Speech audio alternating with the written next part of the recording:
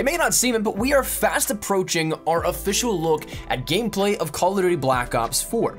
April has come and gone surprisingly fast, and now as we approach May, there is a lot of stuff to get ready for with the coming event in just a few weeks' time. Honestly, I think there's gonna be something coming up here in the next couple of days if I were to put a bet on it, but again, that could be totally wrong, and we'll talk about that a little bit further. But officially out of this, we don't know much more today than that of what we know from the official reveal of Black Ops 4 being the title for this upcoming year's Call of Duty, but there is a lot of stuff to keep your eyes out for and to maybe see some confirmation on the horizon, because in an official capacity, we haven't heard anything, but from supposed leakers, inside sources, there's some stuff to talk about that we'll recap here in this video. But I also want to let you guys know about a little bit of a theory in terms of the marketing strategies and campaigns we'll be seeing here at this and the timetable of all of that. So whether or not we see something coming in the next few days or so, we're going to discuss here in this video everything you need to know to get your mind ready for whatever may be coming your way in the upcoming weeks. So let's jump right into it. Let's start off the bat with events. Now, of course, right around the corner, we do have that May 17th community reveal.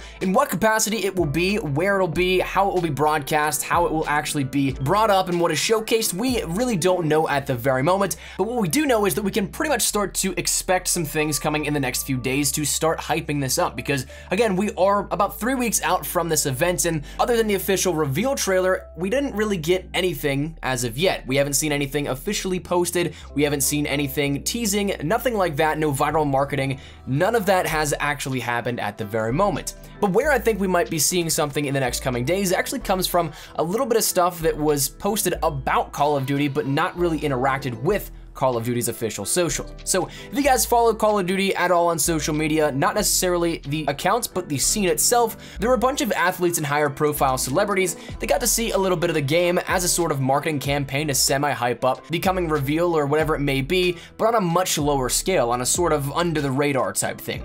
We saw no trailers, no official tweets, and I don't even think, again, the official Call of Duty socials retweeted or interacted with the tweets, but people like Marcus Davenport, Nick Chubb, Austin Allen, Austin Prowell, and Jalen Smith all were at the same undisclosed location and venue with Black Ops 4 promo material all around the building, all around the rooms they were in, saying that they checked out Black Ops 4 and to be excited for what's to come. Now, in previous years, this usually indicates that the players and the people involved are pre-promoting, and we usually see something official following afterwards. The only real time that we don't really see that is when the esports guys in the COD competitive scene say that they've been out to play the game early. That's pretty much just to say that they've played it and they've been looking at the early builds of the game, because that's usually right after the announcement goes live. That sort of stuff is just to pretty much say like, hey, the competitive community is in tune with the developers here on this one. We worked with them a little bit to give our feedback. So it's simply for input and what can be improved upon, and it really isn't a marketing tactic in that capacity, but other than that, all these other celebrity promos are pretty much hyping up whatever may be coming. This particular instance, I think, will follow suit with how we saw James Harden's scenario with Black Ops 4, if my hunch is correct. So this week we see a bunch of blurbs and teasers, and next week we'll see something more and something official. So if that hunch is right, keep your eyes out for, say, Tuesday. That might be when we see something dropping, but again, all just an educated guess with this. After the reveal though, well, I think the next time we'll see something shown off after that May 17th reveal is that we'll end up seeing something regarding info or gameplay teasers at E3. That'd be the perfect amount of time for the reveal hype to die down a little bit, then into what is presumably a release window for new COD World War II items, like a new event, new DLC weapons, some new game modes, stuff like that. Then a few weeks after that, that's when we're into early June, and E3 is in mid-June this year, and then we'd see further information on Black Ops 4. And my guess is there'd be a look in at the Battle Royale mode at that point, and then a hands-on demo of some MP, and perhaps even a hands-on demo that is playable of the BR mode. But side note, if you guys are following E3 this year, you guys are hyped up for it, honestly, I truly think the BR will be the overwhelming theme of this year's E3, so brace yourself if you're not a fan really of the genre. That's something that I think will be coming, but again, I digress. Back to the topic at hand. Additionally, I'd also think that we'd either see some confirmation of a beta then, or might even get it in the May 17th reveal whenever we see that with the community event. I don't know exactly on that one just yet, but one of those two dates I'd expect a beta to be announced with that as well. But as for gameplay wise, this is where we're gonna start to recap some stuff and then kind of amend some things too, because there's some changes and updates to some of the things that we talked about previously in terms of the gameplay itself, because this is once again where it comes down to leakers, third parties with inside sources, and stuff where, again, information can be ousted, it can be confirmed, whatever it may be, but we do have some updates to talk about with this in terms of what we've previously discussed. So firstly, right off the bat, the big thing gameplay-wise that everybody really thought was kind of crazy, some people loved it, some people hated it, was that of no campaign being in Black Ops 4. Now, unfortunately, right now, this kind of still stands. There's not really much of an update that I've seen talking about this, so the idea that Black Ops 4's campaign is something we'll just have to wait and see until May 17th and the reveal there if we see anything campaign-wise, or if it's confirmed that we won't get any sort of campaign at all. I think that honestly will be one of the big things that is actually revealed from this event, is a little bit of confirmation on if it will or if it will not happen. At the moment, like the other stuff we'll be mentioning from here on out in this video, it is all just speculation and rumors at this point in time, though there is, of course, third parties that do have that inside information and that do say this. Again, we don't know for certain unless it ends up happening and is officially announced. So we'll probably see that once again tackled at the official reveal, but other than that, gameplay-wise, well, it's reported by these, once again, inside sources that we'll have things like a BR mode coming to Call of Duty. Now, for those of you guys, I know a lot of people were upset about this in the comment section down below whenever we previously talked about it. That's one thing that honestly I understand where it might not be everybody's cup of tea, but the thing that is kind of separating this from the usual 100% go forward version of a BR mode, like completely transforming Call of Duty as we know it, is that this is going to be a separate thing bundled in from what these reports say. So as it stands right now, if these reports and rumors are in fact correct, we'll have multiplayer, maybe a campaign, and zombies. But on top of that, for presumably another couple extra bucks here and there, you'll actually be able to, like how we saw Modern Warfare Remastered be bundled with Infinite Warfare, get the Call of Duty Battle Royale mode tagged in on top of that. But the thing that again makes this different is that it's not going to be something that is specific for 1 year like Black Ops 4 would be. Instead, it will be the start of a transition into a service model for Call of Duty, where this Battle Royale mode will transcend whatever game is actually in the life cycle of the Call of Duty franchise in that given point. So for example, we'll have Black Ops 4, and that will be something that the Battle Royale mode is tethered to that. So you'll have the weaponry, you'll have some of the maps, and then you'll be able to play from there.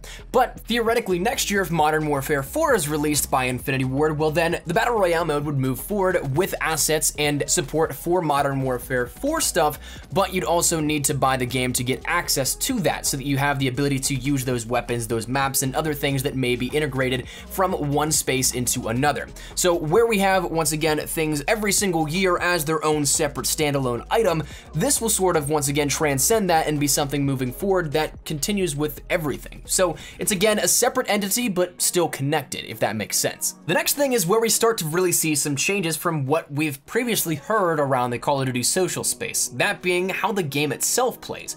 Because while some things still do actually hold true to the initial reports, such things being like there is some variation in how the game itself will play, in the sense that it's kind of like the game Lawbreakers, but in a sense that it's an in-game upgrade that will adjust movements and not anything that is an immediate disadvantage for one player or another. While it might not still be the best, of course, those are still unconfirmed, but other things have since been backpedaled. So a lot of the stuff that may have actually been mentioned, such being any scrapped campaign information, zombies information, the rumor of Blundell leaving, the development process of the game being a complete disaster and similar to Overwatch, those are some of the things that were reported, and the main leaker behind this backpedaled to say that he filled in some of the information that he did not have himself. Some things just were used to connect the dots, or some things that he said without actually confirming with his actual sources. So some of this stuff, again, may actually be true, but some you might be able to completely erase from your memory, which is a good thing, because we see that a lot of this actually wasn't that well received from the community itself. But here's where I start to think about this a little bit further, and this is 100% tinfoil hat time, and where we get to really take a look into the conspiracy theory behind this. What if this whole forget what you know campaign really is a forget what you know? This is literally all misinformation. Maybe that ties into what may be a campaign. Maybe this might tie into what was, even maybe if it was a scrapped campaign, the idea of it. Misinformation that is used to spread false antics and tactics here.